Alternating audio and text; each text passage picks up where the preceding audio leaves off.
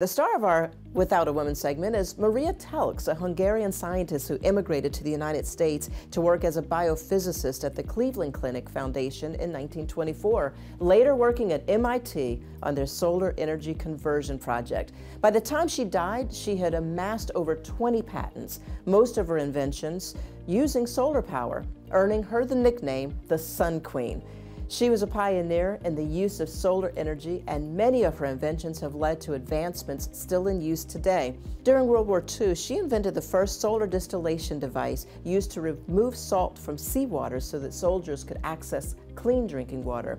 The device was modified and scaled up for the Virgin Islands and is still in use today. She was a pioneer in the field of solar energy, creating the first solar oven and solar heating system as well. Thank you, Mária Telkes, for making the world a better place.